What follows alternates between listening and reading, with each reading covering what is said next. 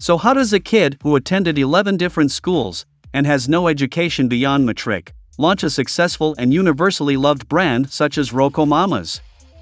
The answer lies in the details and in learning from what Altriche himself calls his fabulous failures.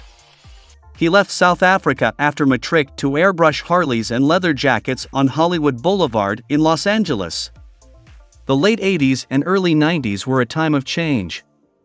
The Berlin Wall came down, the Cold War ended, Nelson Mandela was released from prison, and apartheid was coming to an end. Altriche wanted to be a part of something, and returning home to a new South Africa seemed the most obvious choice. He moved to Yeoville and started painting signage for restaurants. This soon grew into any and all branding that restaurants needed. Altriche had no tertiary qualifications, but he was creative and a fast learner. He was paying attention to branding and marketing, and figuring out what customers responded to. In his mid-20s, he suffered a serious car accident, which left him stranded in hospital during festive seasons with a broken arm and leg, as well as multiple head injuries. The time spent in hospital made him re-evaluate his life path in two major ways. Firstly, he decided to go into the restaurant business by himself. It dawned on him that the restaurant game wasn't that complicated, which made it the ideal business model for him. Secondly, he became obsessed with visualization. Visualizing what a brand should look like, smell like, sound like, what the food should look like, how consumers experience a particular offering, every tiny detail lived inside his head before he could start to work on it. He went against his gut and opened Longhorn Steakhouse in a Pretoria suburb. After a few weeks, it became clear it wasn't the right demographic for his steakhouse. There were no office parks in the area, which meant no lunch trade. On top of that, the residents were primarily retirees whose kids had left the house. Not one to give up easily, Brian hung on for a year before finally giving up and accepting his losses. The failure experience taught him a lot about running a restaurant on a lean staff, stock holdings, operations, as well as the make-or-break power of location. With a sizable debt hanging over his head, he packed his equipment and approached Fats Lazarides of Ocean Basket, and asked him to become the first franchisee of his brand. Lazarides agreed to the proposal, and then Brian launched his Ocean Basket store at Southgate Mall in Johannesburg. The lessons he learned at the steakhouse came in handy while running Ocean Basket. After a while, he was able to pay off his debts and started getting some regular income. Being an entrepreneur at heart, Altriche was always on the lookout for new challenges. While still running Ocean Basket, he found a partner and launched Passionate, a pre-mixed passion fruit and lemonade soft drink in a can. The partnership did not end well, with Altriche squeezed out of the business. He became sad and disappointed at how the whole situation transpired, but nonetheless, he never held a grudge because it would have hurt him far more than his partners to hold on to anger. One day a case of energy drinks arrived for him to sample for the store. When he took a gulp for the first time, he was completely hooked. Over time, he started relying more on those drinks to relieve exhaustion.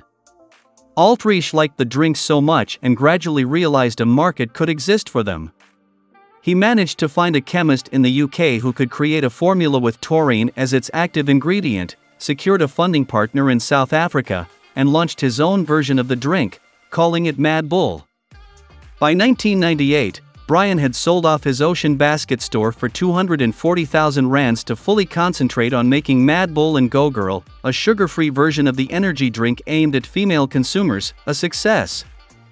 However, he realized later on that it was a mistake to sell the store. He hadn't taken into account the fact that owning the Ocean Basket store actually gave him more security, where he earned a nice living income on a monthly basis. Soon as he embarked on the Mad Bull project, the income became absent. He threw himself into growing and establishing the Mad Bull brand, but just as he was about to go nuclear mode, Red Bull sued them over naming rights. As you'd expect, they lost the case, and then Mad Bull was renamed to Mad Buzz. That was the beginning of the end for the brand, not because of the name switch, but due to internal decisions that were made as a result of the court case and money lost while fighting Red Bull. Brian, a gut-feel entrepreneur who relies mostly on reading a market's pulse and responding to customers' needs, didn't see eye to eye with his partners who owned a majority stake in the brand. In order to recover losses, a decision was made to rebrand entirely along with the name change. However, Altriche opposed the move. He ended up selling his stake in Mad Buzz as he couldn't no longer agree with the direction the partners were taking. By this time he was in his early 30s, he had lost the 2 brands he created, had a failed restaurant, and on top of that, sold the one business that was actually doing well. Worse still, he had invested the 240,000 rands made from the Ocean Basket sale with a broker, but due to the 9/11 attacks, it became 80,000 rands overnight. He ended up pulling out his money. As you can imagine, he was going through a lot mentally, but since he was never one to panic, he sat down and analyzed his situation and visualized what he wanted to do with his life. He then identified Spur as the next franchise he wanted to own. However, it was easier said than done. It took him about 25 phone calls to get a meeting with Spur. He cut his hair, donned a collared shirt, and got a testimonial from Fats Lazarides. Before they could even consider his application, the company asked all the other franchisees if they wanted Southgate Mall, which was the location Altriche wanted to open at. Luckily for him, no one did. He managed to secure a loan from FNB and negotiated with the owner of Southgate and got a good installation deal. At first, Altriche wasn't too focused on ROI. He grew the store step by step, and by the time he knew it, he had paid off his loan and was earning a decent salary. In December 2006, he opened a second Spur in a 50% partnership in Carlton Center.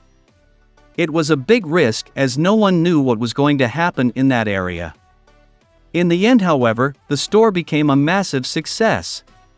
By 2007, Altriche was ready for a new challenge. He remembered that sushi bars were everywhere when he lived in the US. When he returned to SA in the early 90s, he realized the country's market wasn't ready for them, but years later, he thought the readiness was there. He informed Spur on what he wanted to do, and the company gave him their blessings on the new venture. He launched Yeoville Clearwater Mall and Monte Casino before selling the business. He learnt another lesson, not from failure like his previous experiences, but interestingly enough, from the success of the brand. According to Altriche, he had a lot of fun with the branding and overall look of the Yeoville experience, but throughout that journey of building and launching, he realized that he never wanted to eat sushi again. Through his own reaction of eating sushi, he began to doubt how long the market for sushi bars would last. He didn't think he could build Yeoville into a large and vibrant brand with franchise stores spread across the country, because it was too niche and trendy. Yeoville taught him to never launch something that wasn't gonna occupy 100% of his attention. A wise man once said everything happens for a reason. The Yeoville experience planted the seed for his next venture. Altriche wanted something that wouldn't get old and tired quickly. A dining and food experience that would hold South Africa's attention across all demographics, while standing the test of time. The idea for RocoMamas was starting to take shape, becoming more real day by day, as he started visualizing what its dining experience should be like. He initially thought of taking the gourmet route, but because of his ability to dissect every little tiny detail before embarking on any journey, he dismissed the idea. Eventually, he settled on the idea of serving smash burgers, ribs, and chicken wings as the brand's core offering.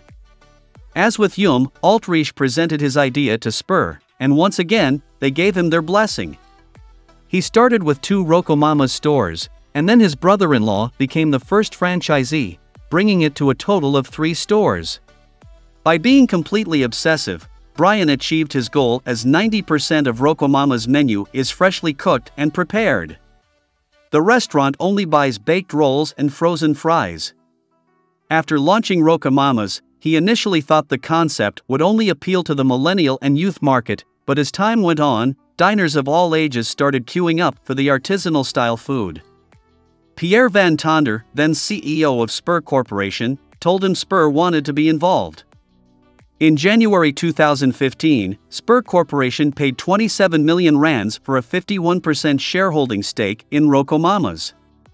From the get-go, Altriche designed the concept of RocoMamas with franchising in mind, so the partnership with Spur was an obvious next step. Although he designed the branding, marketing, look and feel of RocoMamas, he needed Spur Corporation to make it as big as it can become because they had all the franchising know-how. The Spur Corporation is a master of processes, systems, and training manuals, which are a vital cog in a franchise's success. After the acquisition, RocoMamas went on to expand over the years. As of 2023, there's over 100 RocoMamas restaurants in South Africa and 11 international points of presence. Brian Altriche's entrepreneurial journey is paved with a feast of successes, fabulous failures, and curveballs. It shows with enough hard work, perseverance, and never backing down from challenges, one can achieve success.